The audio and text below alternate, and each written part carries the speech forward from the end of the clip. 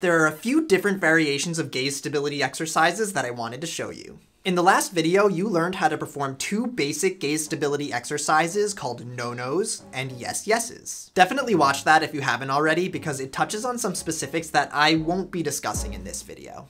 Before we get started, remember to give this video a like and subscribe to the channel so you don't miss out as we dive deeper into neurological rehab. General no-nos and yes-yeses are awesome exercises, but there are two variations to these therapies called pitch and yaw preferences that are sometimes more effective and specific than a general no-no or yes-yes. No-nos can also be performed in either anterior pitch with the head tilted forward, or in posterior pitch with the head tilted backwards.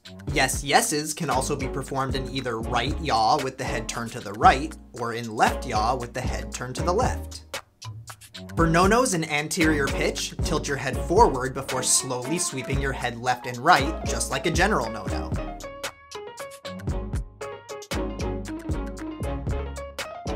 No-nos in posterior pitch is the same, except now your head is tilted backwards instead of forwards.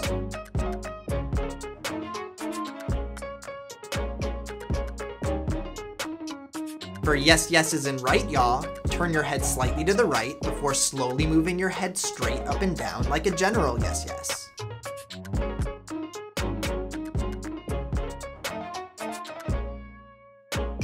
For yes-yeses in left yaw, turn your head slightly to the left and perform the same slow up and down motion.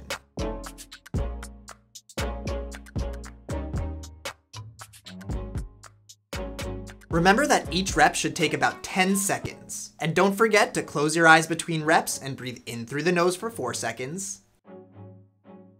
And out through the mouth for 8 seconds.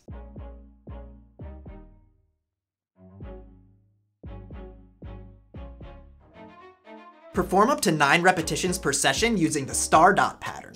I'll leave a link to it in the description below so you can print it out. Repeat 3 to 4 times per day, and make sure you watch out for your fatigue signs.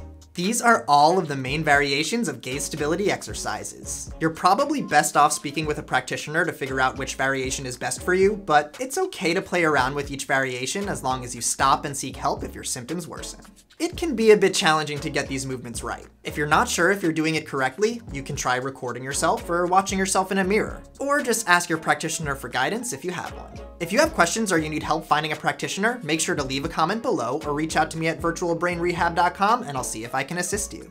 This is Dr. P, and I'll see you in the next video.